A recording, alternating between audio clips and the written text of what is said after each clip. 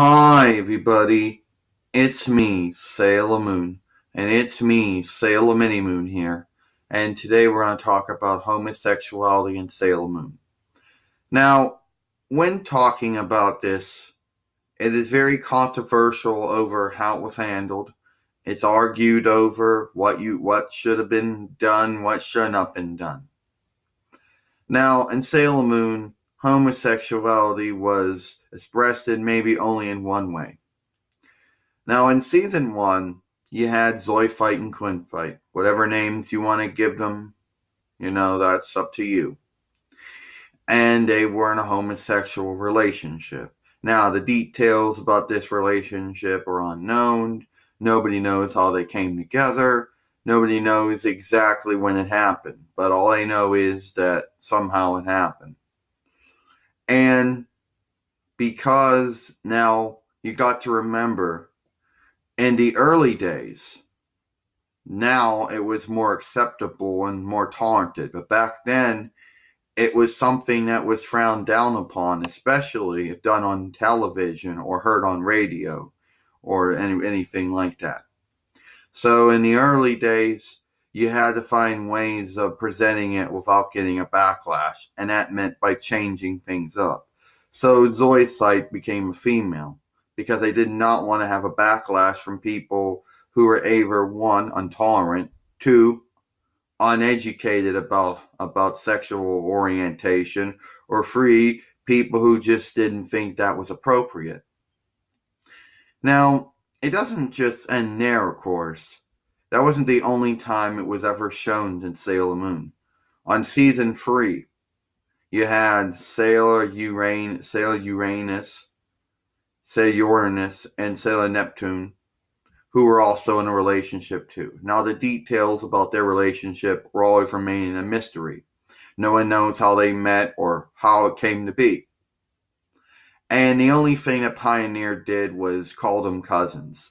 Now, some people argued that everybody knew what they were and knew what their sexual preference was, and calling them cousins was not a fix.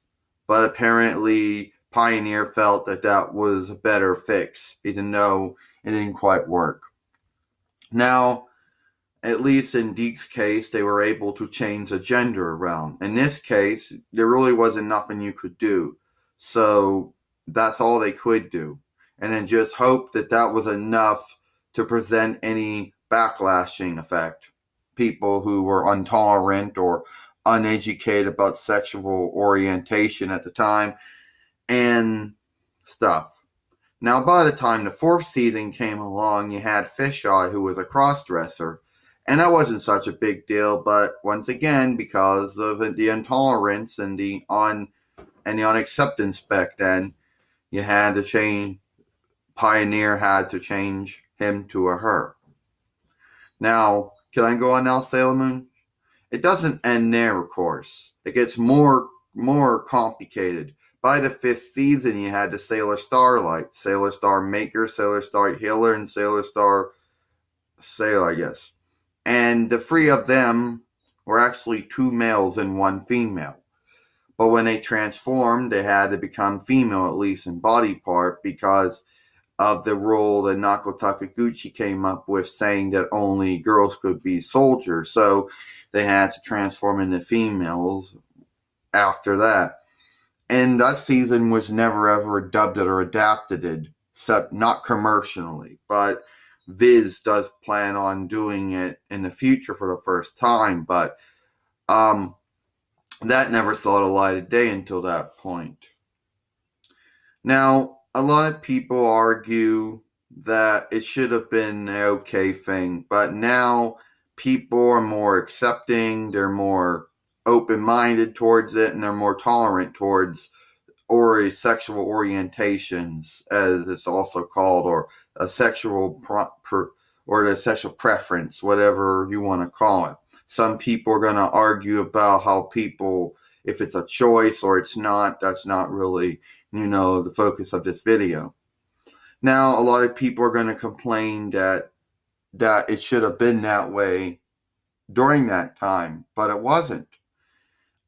People were unaccepting of it, intolerant of it, and uneducated about it. So they always assumed the worst. There were stigmas and stereotypes over it. And when you're dealing with people who are not, accepting or open-minded or tolerant of something, you have to do something that's not going to upset them.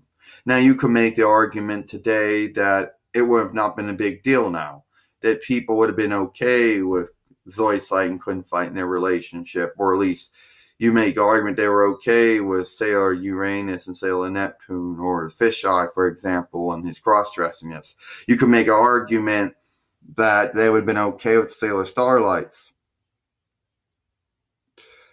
and, Maker, Healer, and Fighter. But the truth is now they would be okay with it. Now people are more accepting of it, more tolerant of it. They're have more understanding of it. Now it would not have been a big deal. Back then it would have been it was a big deal to these people. Now some people are going to argue about the forms of dealing with it. Did it make any sense? Now some people are going to argue that, changing names or changing relationships or, changing genders was an appropriate way to handle it.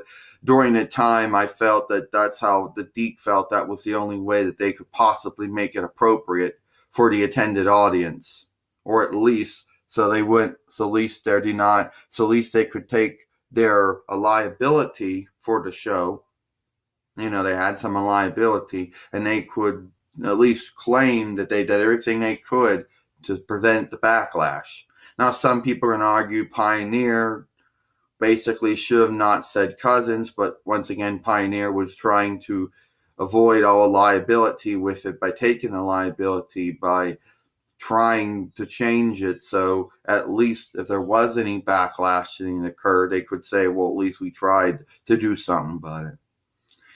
And to tell you the truth, I don't really think there was any way they could have changed it without, because I'm sure that any way they could have changed it without offending or upsetting someone. Because now, since homosexuality is more accepted, people are more accepting of it, more tolerant of it, more understanding of it now, it's not a big deal now. Back then, yes, it was a big deal. Now, you can make the argument that, before I end this video, that Sailor Moon's target audience outside in other countries was adult, okay? But as far as North America was concerned, it was children who were the target audience, though. Where in South America and Africa and Europe and in Asia were adults. Maybe Australasia too, I don't know. But anyway, let me know what you think about homosexuality and Sailor Moon. Do you think that Deke and Pioneer handled it right? Sailor Moon, see you later.